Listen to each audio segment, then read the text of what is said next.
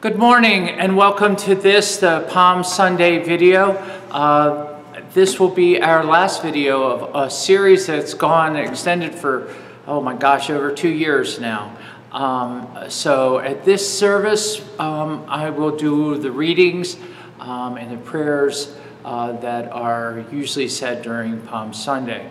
The readings are intensive. We'll do the Passion according to St. Luke. And start with that. I do have some other announcements. Next week, of course, this week is Holy Week. We will have a Thursday night, Thursday service at 7 o'clock and a Good Friday service also at 7 o'clock.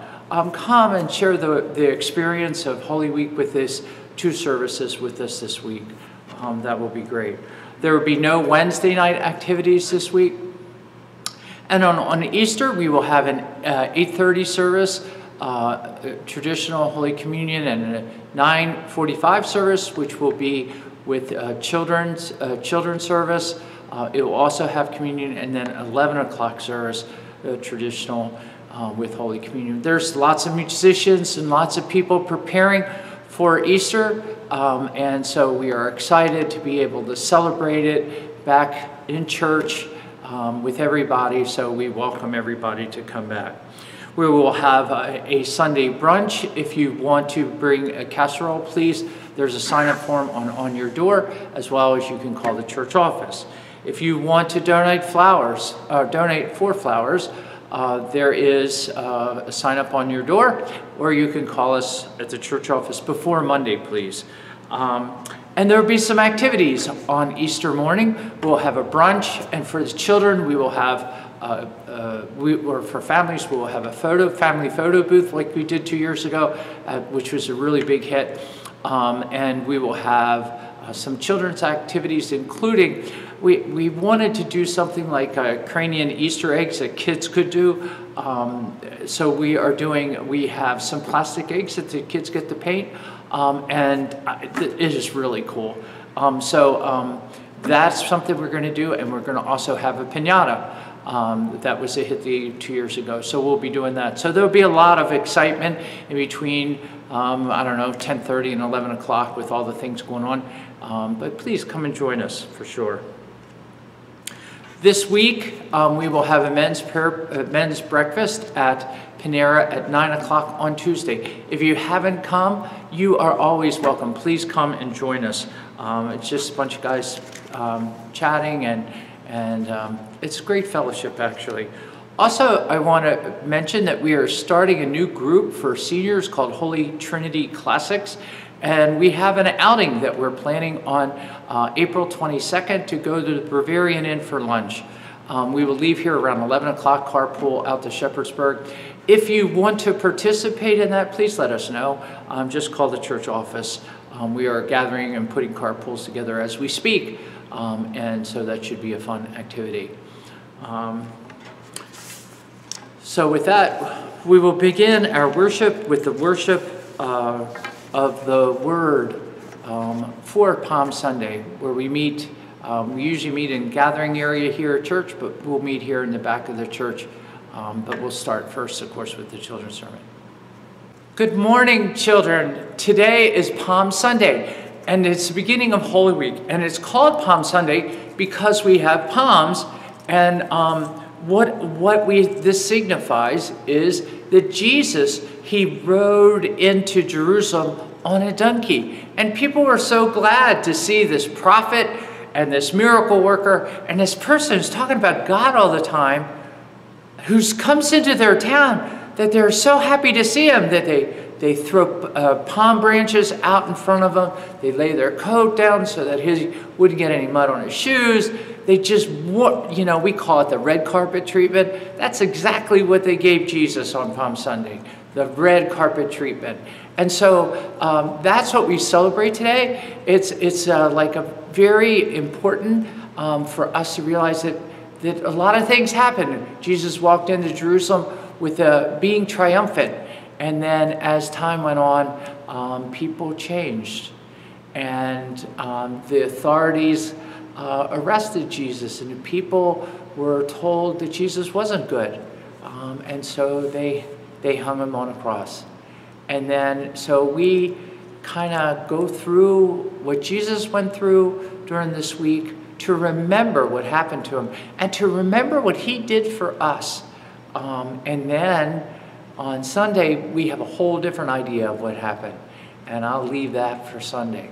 But this week's kind of a sad week. But it starts happy, but it ends kind of sad. You know, the end of the week, of course, is Easter, and that's happy. But we go through a tough time. So today, think about what Jesus has done for us.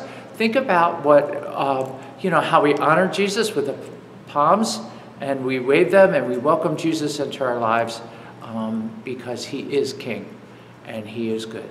So let us say a prayer. Dear Lord Jesus, we thank you so much as we begin Holy Week for all that you've done for us, and we ask you to help us to pay attention to the love that you share with us, and give us grace to share that love with others. These things we ask in your name. Amen. Blessed is he who comes in the name of the Lord. Hosanna to the Son of David. The Lord be with you, and also with you. Let us pray. Sovereign God, you have established your rule in the human hearts through the servanthood of Jesus Christ. By your Spirit, keep us in the joyful procession of those who with their tongues confess Jesus as Lord, and with their lives praise him as Savior, who lives and reigns with you in the Holy Spirit, one God, now and forever. Amen. A reading of the Palm Sunday Gospel according to St. Luke. Glory to you, O Lord. Jesus went ahead, going up to Jerusalem, and when he came near Bethpage, near Bethany, at the place they called Mount of Olives, he sent two of his disciples, saying, "Go into the village ahead of you, and as you enter it, you will find tied there a colt that has never been ridden. Untie it and bring it here. If anyone asks you, 'Why are you untying it?' just say this, 'The Lord needs it.'" So those who were sent departed and found it as he had told them, and they were untying the colt. His owners asked them, "Why are you untying the colt?" And they said, "The Lord needs it." And then they brought it to Jesus, and after throwing their cloaks on the colt, they sat Jesus on it. And he rode along, and people kept spreading their cloaks on the road as he was now approaching a path down from the Mount of Olives. The whole multitude of the disciples began to praise God joyfully with a loud voice for all the deeds of power that they had seen, saying, "Blessed is the King who comes in the name of the Lord. Peace in heaven and glory in the highest heaven." And some of the Pharisees in the crowd said to him, "Teacher, order your disciples to stop." And he answered, "I tell you, if they were silent, the stones themselves would start to shout out." The Gospel of the Lord. Praise to you, Lord Christ. The Lord be with you, and also with you. Let us give thanks to the Lord our God. It is right to give him thanks and praise. We praise and thank you, O God, for the great acts of love by which you have redeemed us through your Son, Jesus Christ our Lord. On the day he entered the holy city of Jerusalem in triumph and was acclaimed Son of David and King of Kings by those who scattered their garments and branches of palms in his path. We ask that you bless these branches and those that we bear and those that bear them, and grant that we may ever hail him as our Lord and King and follow him with perfect confidence through the same Jesus Christ our Lord, who lives and reigns with you in the Holy Spirit, one God, now and forever. Amen.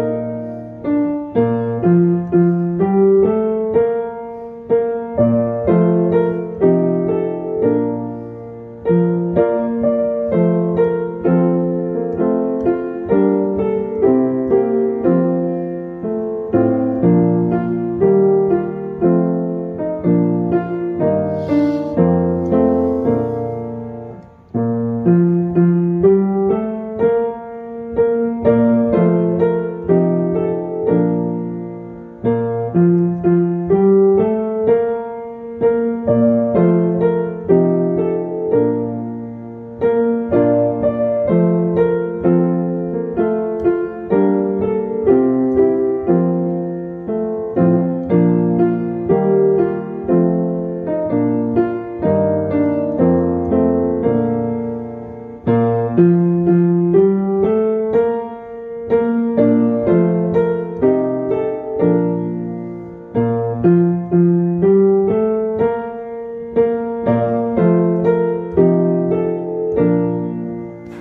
us pray.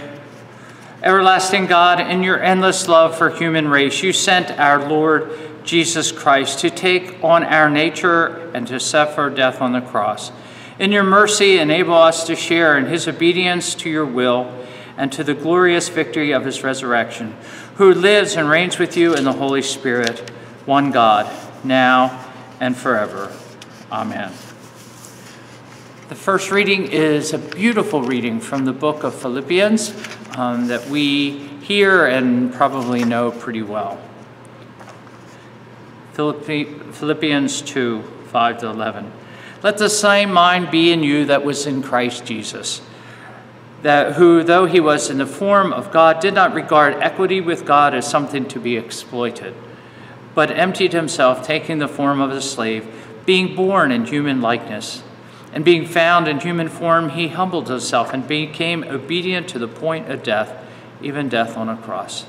Therefore, God has highly exalted him and gave him the name that is above every name, so that the name of Jesus every knee should bend in heaven and on earth and under the earth, and every tongue should confess that Jesus Christ is Lord, to the glory of God the Father. Amen. A reading of the Passion from the Gospel of St. Luke, starting in chapter 22. When the hour came, Jesus took his place at table and the apostles with him. And he said to them, I have eagerly desired to eat this Passover with you before I suffer. For I tell you, I will not eat of it until it is fulfilled in the kingdom of God. And then he took a cup, and after giving thanks, he said, Take this and divide it among yourselves. For I tell you that from now on I will not drink of the fruit of the vine until the kingdom of God comes. And then he took a loaf of bread, and when he had given thanks, he broke it and gave it to them, saying, This is my body which is given for you. Do this in remembrance of me. And he did the same with the cup after supper, saying, This cup that is poured out for you is the new covenant in my blood. But see, the one who betrays me is with me, and his hand is on the table. For the Son of Man is going as it has been determined, but woe to that one by whom he is betrayed. And they began to ask one another, which one of them could be the one who does this? And a dispute among them arose as to which one of them was to be regarded as the greatest. But he said to them, the kings of the Gentile lords over them, and those in authority over them are called benefactors. But not so with you. Rather, the greatest among you must become like the youngest, and the leader like the one who serves. For who is greater, the one who is at the table or the one who serves? Is it not the one who is at the table? But I am among you as the one who serves.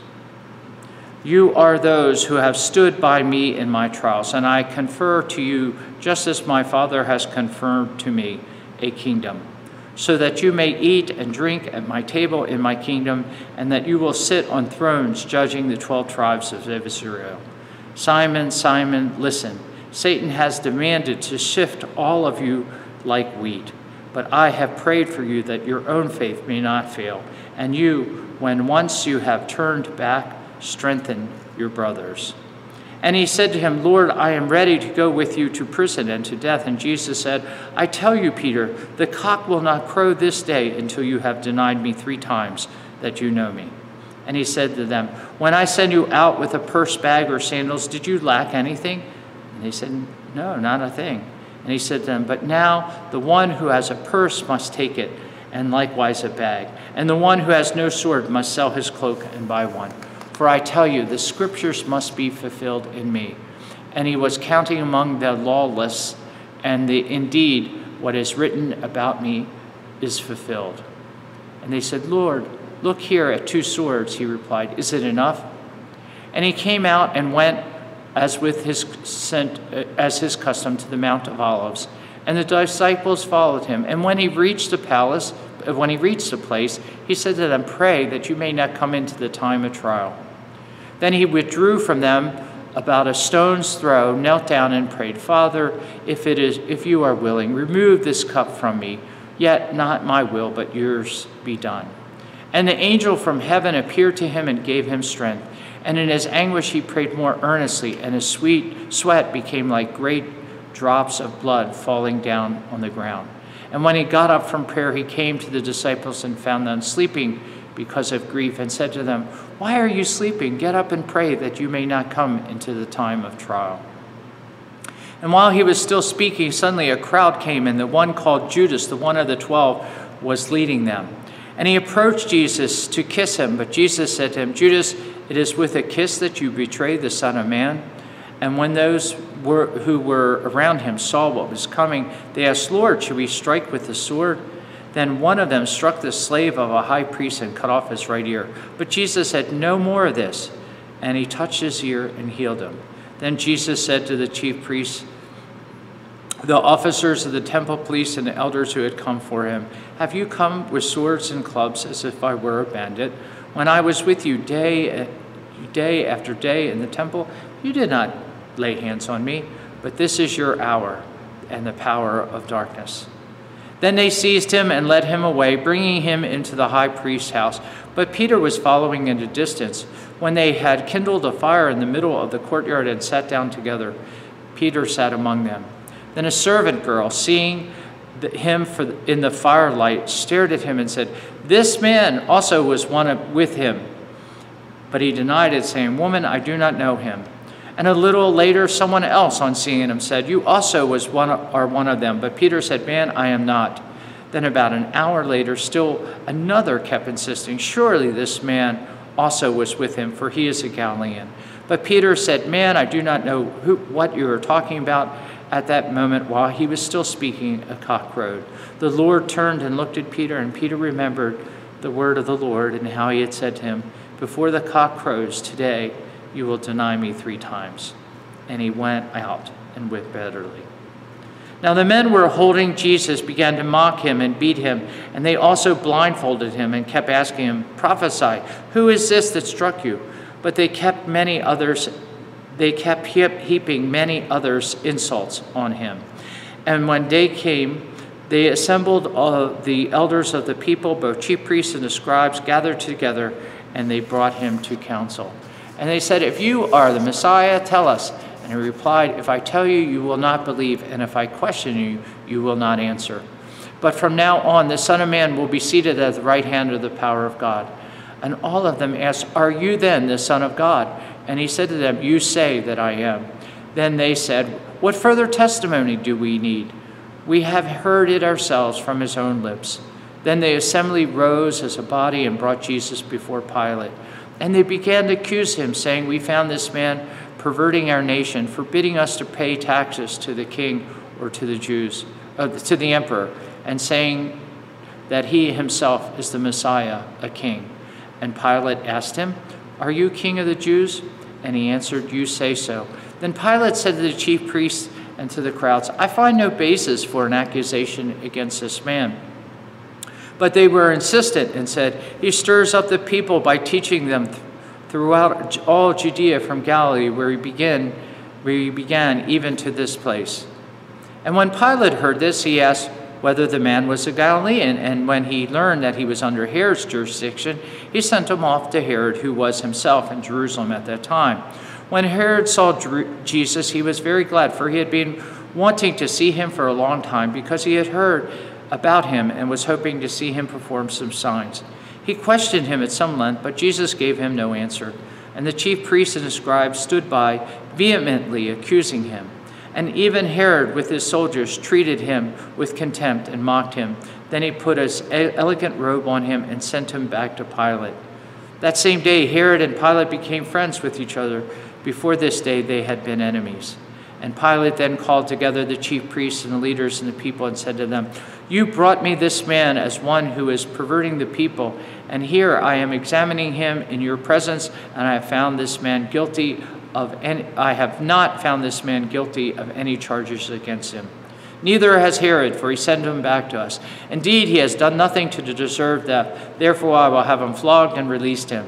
Then they all shouted out together, "Away with this fellow! Release Barabbas for us!" This was a man who had been put in prison for insurrection and had taken place in the city, and for murder.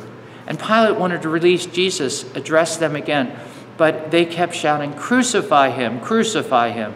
And a third time he said to them, "Why? What evil has he done? I have found no ground for this sentence of death. I will therefore have him flogged and then release him." But they kept urgently demanding with loud shouts that he should be crucified, and their voices prevailed. So Pilate gave his verdict that their demand should be granted, and he released the man they asked for, the one who had been put in prison for insurrection and murder, and handed Jesus over as they wished.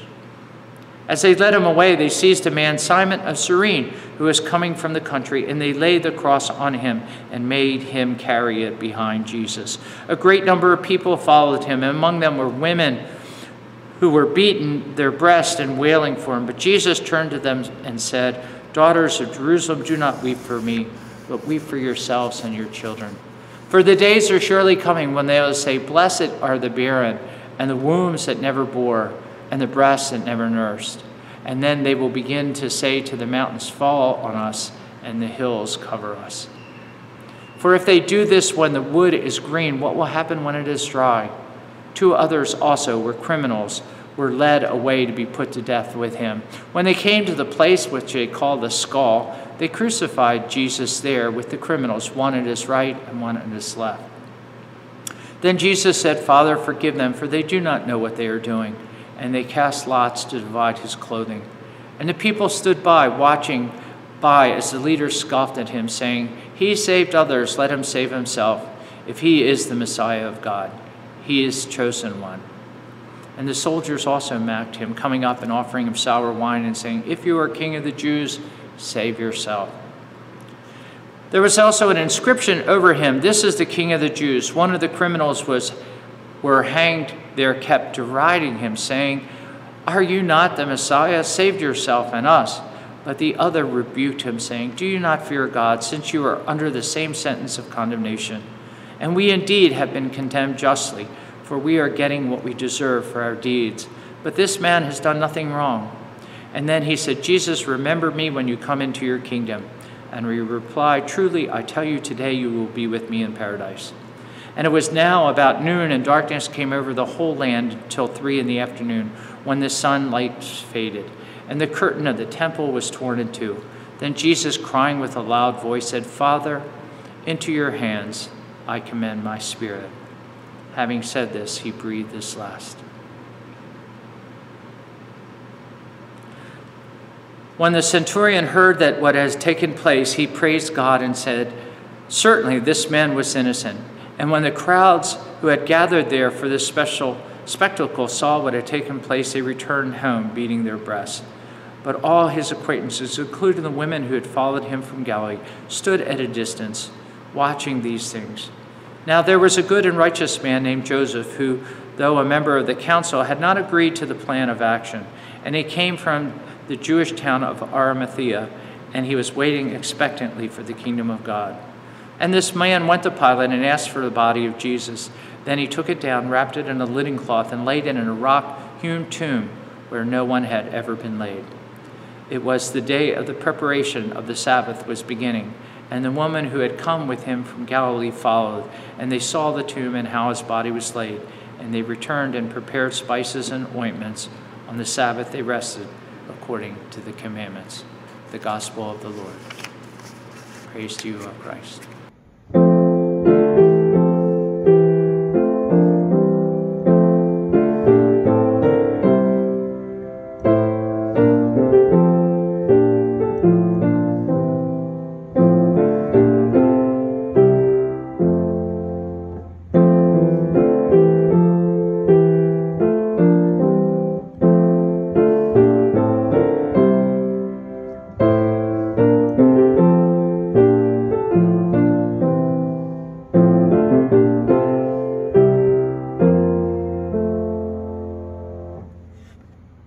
Drawn close to the heart of God, we offer these prayers for the church, the world, and all who are in need.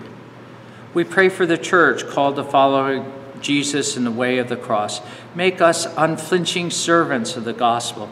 Deliver us from hardship as we confront the forces of injustice and practice radical compassion. Merciful God, receive our prayer.